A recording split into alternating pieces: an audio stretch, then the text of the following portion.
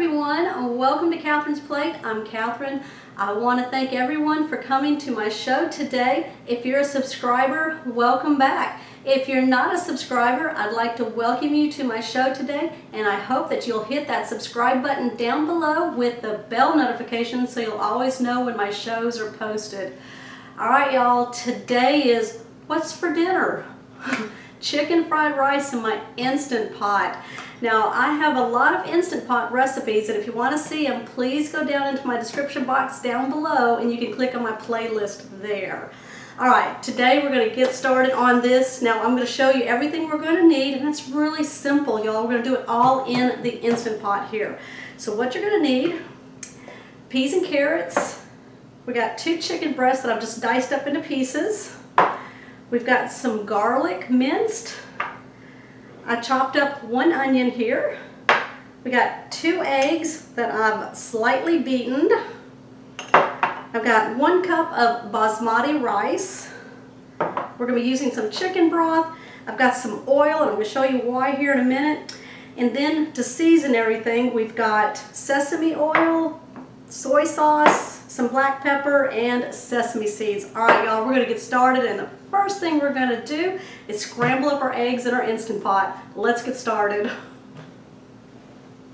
Alright y'all, so I've got my Instant Pot on the saute mode, and I'm going to let it get hot. And then once it gets hot, I'm going to go ahead and add about 2 tablespoons of some oil to it. Alright, my Instant Pot is hot inside. I'm going to go ahead now and add about 2 tablespoons of oil to my pan here. And then to that, I'm going to add my 2 beaten eggs that I have here. Oh, did y'all hear that? Alright, I'm just going to take a spoon now, and I'm just going to scramble these up. Now you don't want them so tiny, alright? Just scramble them up in big lots here, because you want big chunks in there.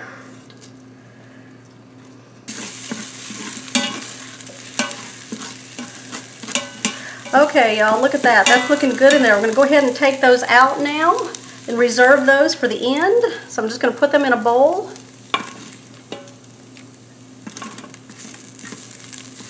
Alright, you don't have to get them all out, especially if they don't want to come out.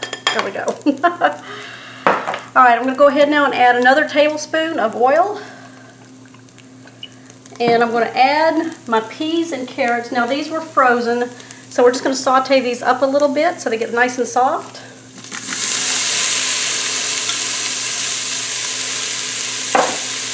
And I'm just going to cook those for about 1 to 2 minutes until they soften up. Okay, so it's been about 1.5 minutes, and those are looking really good in there. I tried one. They're nice and soft on the inside. So I'm going to go ahead now and take these out. I'm going to add them to my egg bowl here, because we're going to add these at the end.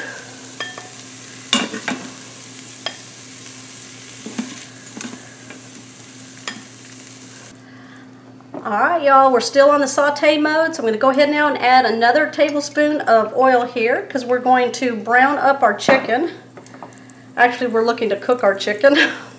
Alright, so this was about 2 chicken breasts that I've diced up into little tiny pieces here so they can cook really fast. So I'm going to go ahead and add that to my pan here. Alright, you want to keep hearing that sizzle. That means it's nice and hot in there. Put this in a single layer, and we're going to let these sit here for about 1 to 2 minutes. Now I'm going to go ahead and season these with some cracked black pepper.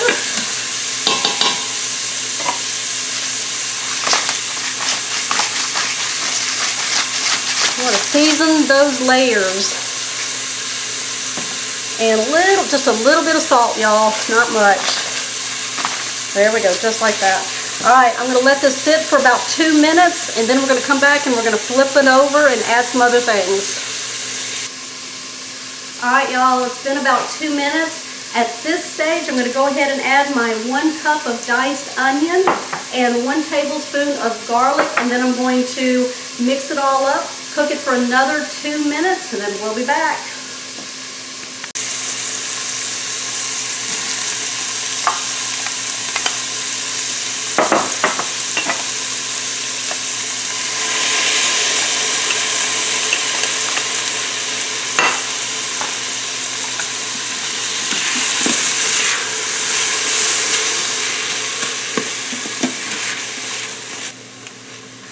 Alright, so we're going to go ahead now and put this back into a single layer in there.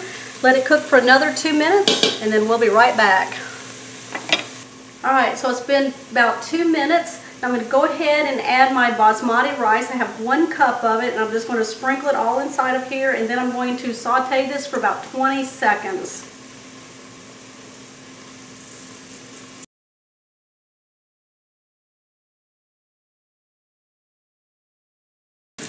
Alright y'all, so while we're stirring this for the 20 seconds, we want to go ahead and release some of those bits that are down there at the bottom, if you can see down here, and just kind of scrape it a little bit, because you don't want to receive a burn notice while you're cooking this.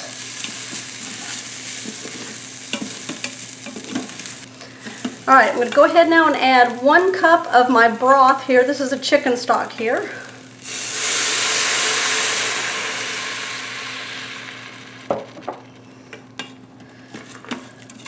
Alright, make sure you get all the rice and everything off the sides, scrape the sides,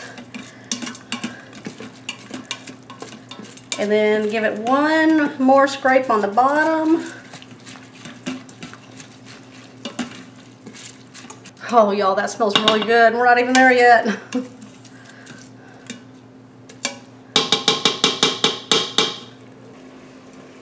Alright y'all, I'm going to go ahead and take it off the saute mode, so we're going to cancel everything. There we go. Put your lid on, lock it into place. Now on the back of the unit, on your knob, you want to take it off of venting and make sure that it's on a sealing. Alright, so we're going to click the rice function. 12 minutes, alright?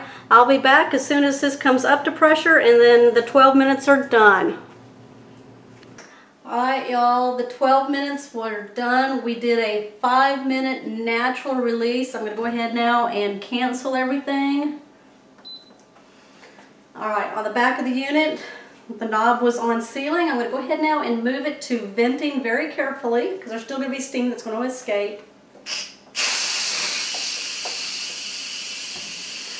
And we don't want to take the lid off until that pin drops on the back, so we're going to wait for that. Oh, it smells good, y'all. And there's still a few more things I got to put in it, but it smells good. Oh, all right. I heard the pin drop. I'm going to go ahead now, release my lid, take my lid off away from me. Oh, it looks so good in there. All right, we're going to go in here and we're going to start putting things in that we need in there now. All right, the chicken is cooked. Look at that. Looks so tender in there. All right. We're going to go ahead now and add our peas and carrots and our eggs back in.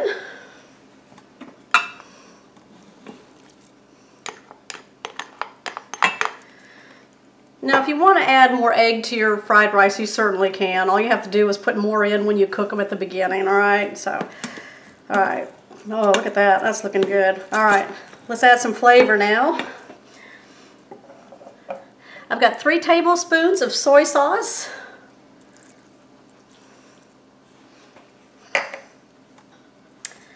I'm going to put in some sesame seed oil, just a little bit, like half a teaspoon.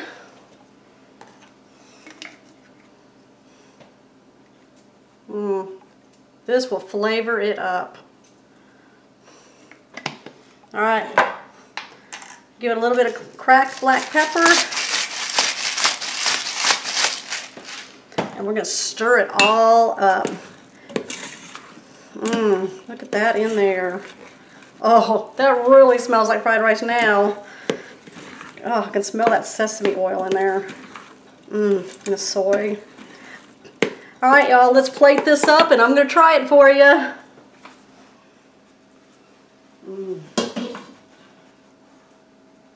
Alright, you know I always pile it high for y'all. No little bowls here.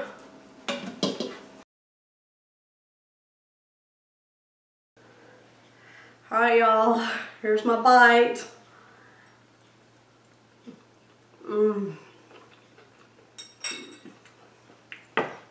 That is so delicious. I feel like I'm at a Chinese restaurant, right?